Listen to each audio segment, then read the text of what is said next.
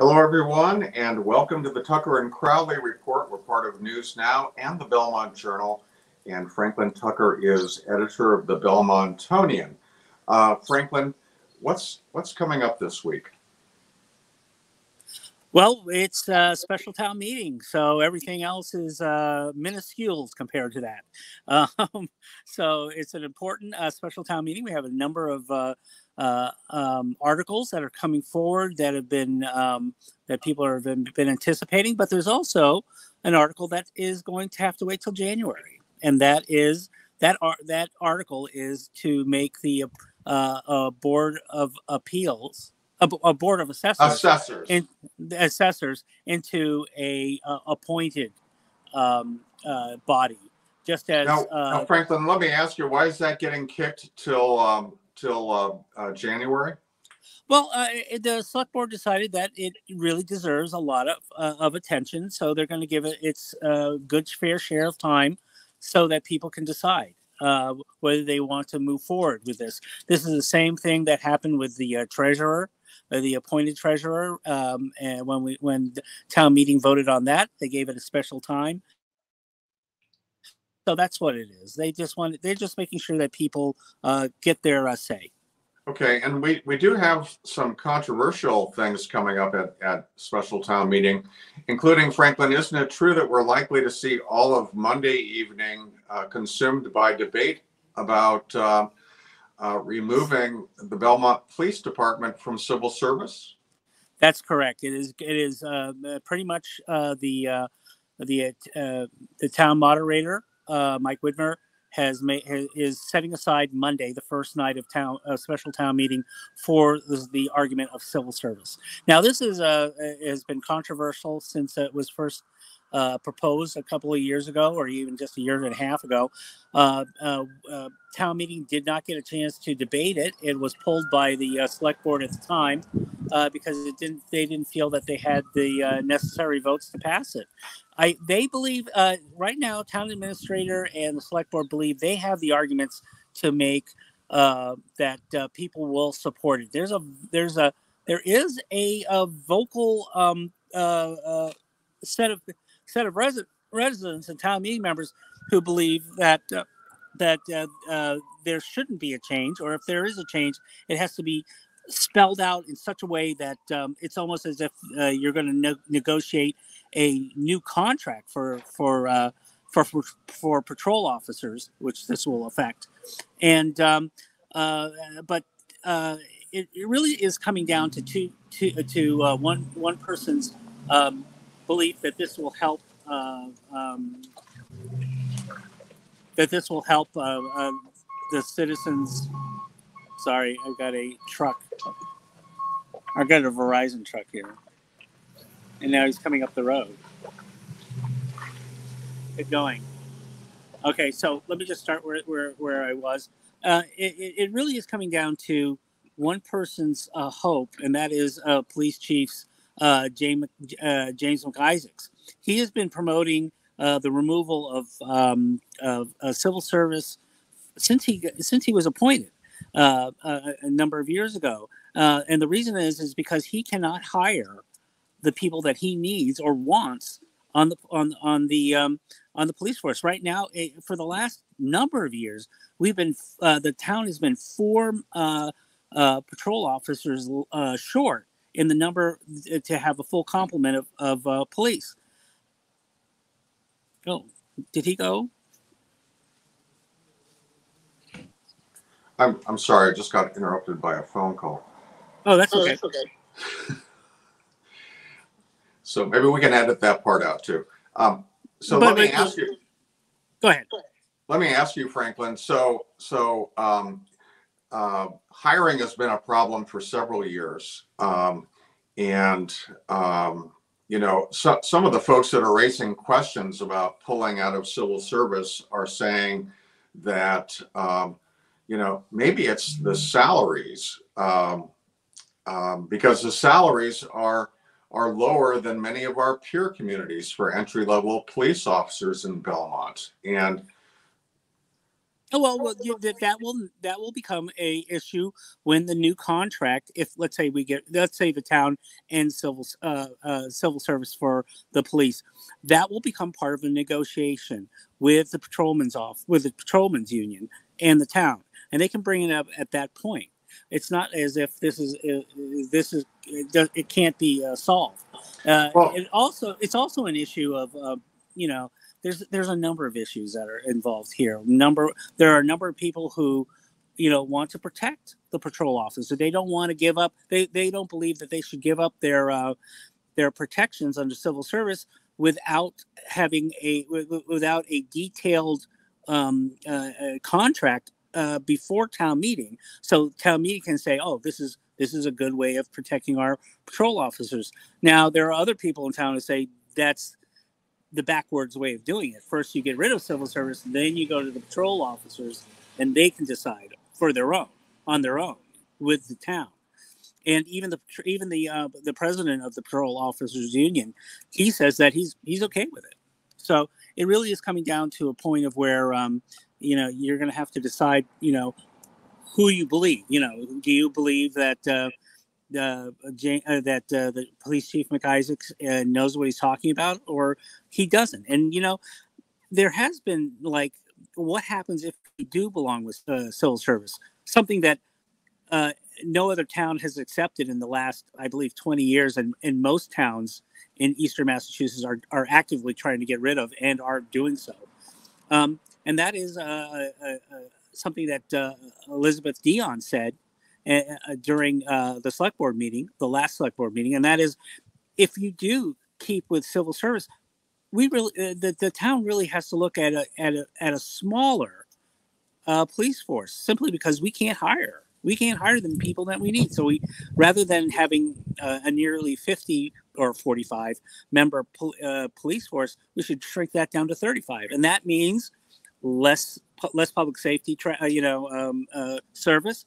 Also, the things that the police do beyond public service, but beyond, traffic control, those have to be ended. How do you keep a person in the schools if you can't keep a person, on the streets? So I think she's saying we really have to. This is going to be a really important issue coming down into the future of the town. So Franklin, one issue has been that opponents are saying that, you really haven't shown us. I mean, you haven't shown us a plan. You haven't shown us any data. And do we expect that the town will be more forthcoming with data when it comes to town meeting? I think they've been keeping those cards close to the vest, but Chief McIsaacs is sending out to every town meeting member a list of the reasons why we should be doing this. But I think on Monday, and the select board and the town administration appear very confident that they can move this, and they can bring the facts out, and people will support it. So it's going to be a very interesting Monday night. All right, so we've got that issue dominating Monday. Probably the next most controversial issue. Well, I had it right here in front of me. Let's see. Oh, the citizens petition for the 61B exemption. That's right. Tell us about that, Franklin. Well, it's not that controversial. Apparently town meeting will. What I've heard is that, through precinct meetings, that many people in town believe this is a great idea. And, controversial was the wrong word. But it's noteworthy. Noteworthy. That's right, because you're looking at there's only one property in town that uses this state law, and which exempts 75% of your taxes on open land, not structures or anything like that. And that is the Belmont Country Club. The Belmont Country Club doesn't really have a great constituency here in Belmont, and most of their club members live outside the town. the person who brought up this petition said that he had to stop getting signatures because everybody wanted to sign it. And what this would do is it would take that 75% exemption on your on the property tax on the open land and then take it away, and then it would come to the town. But this is not as simply as the vote being taken and then then you get that 75% to the town. It has to go to the legislature. Now there's a lot of people who say this is just wishful thinking, this legislature will never do this. But what's happening is that a lot of other towns, such as Newton, which has 3 clubs that use this exemption, have become very interested in this, and they may support their own or support that legislation in Belmont, because then that would lead to other towns getting that same exemption. This could be actually a very forward-thinking town meeting vote for I guess do you really need to have country clubs to have that break? All right, so we expect it to pass. It's not necessarily a slam dunk with the legislature, but there are other communities interested who will also be lobbying the legislature, we expect, related to the exemption in their communities. That's exactly right. Okay, so probably the next most controversial article that would be coming up at special town meeting would be the Specialized Energy Code, Article 5. That's right. During the debate, it wasn't really a debate. It was just a discussion between the select board members and the town discussing basically it's a stretch code on steroids, which would really lead the town to have more electrified houses, especially new construction would just basically be electrified.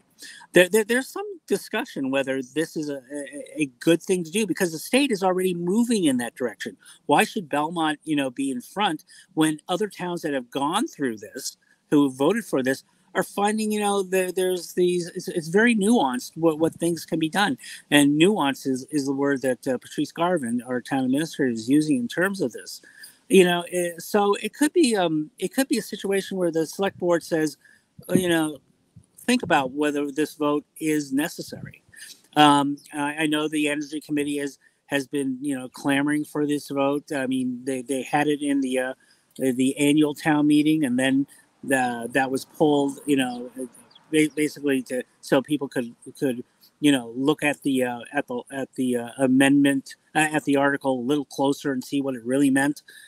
So it's going to be an interesting article to hear from the Energy Committee, and also hear from people who believe that maybe we're pushing a little too quickly. All right. Is it worth talking about the Article 6 involving restaurants? No. All right, we won't talk about that. Let's move on to closings. Unfortunately, Trinktish and the Craft Beer Cellar are closing. Tell us more about that, Franklin. Yeah, well, we knew that this was happening. The two owners of the I'm sorry. Yeah, we already knew that this was coming. The two owners said that they were looking at a life change. This is they've been doing this for 13 years. With the beer, the craft beer cellar. When it was their only business, and then they brought Trinktish to town, and that has been a monumental success. But it was just a little too much, 13 years out without a vacation, 13 years without doing anything else, but doing this every day. They just wanted to step back. So they put up the restaurant and the craft beer cellar stores and restaurant up for sale. The store was proposed for $1 million, which didn't seem like that bad of a price when you consider how popular it is among beer aficionados around this area. But they just could never find a buyer. So unfortunately, both of those establishments are going to close on December 31st.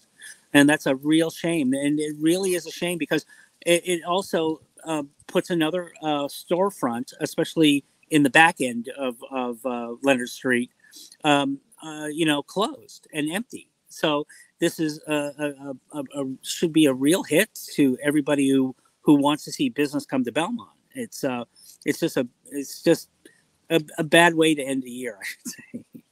All right, so you can still enjoy both Trinktish and the craft beer cellar until the end of the year. Is that right, Franklin?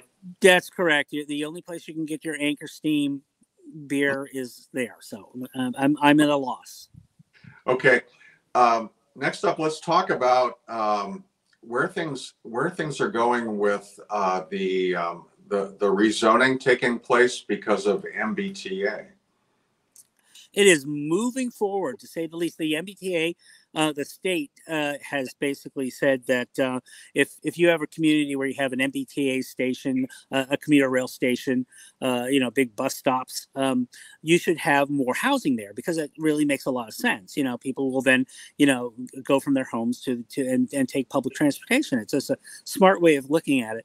But what's happening is that it's moving forward. They have in Belmont they have a number that they want to see. The state wants to see like 1,600 units proposed. That doesn't mean it's going to happen. They're just going to propose it. But if you look at the maps that they've already produced, it looks like Waverly, Belmont Center, maybe a little bit of Cushing are going to be. That's where the zoning changes are going to be concentrated. And there's a lot of people who live in those areas who are a little apprehensive about, seeing their single-family homes, become a place where, triple deckers, maybe, small apartment buildings are going to be placed.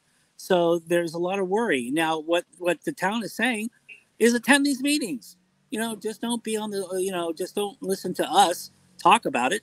Attend the meetings and see exactly what is being proposed in your area, and then be part of the change. It's coming. The state is requiring it. So let's see what and the town is saying. Be involved. So be involved. All right. Thank you, Franklin.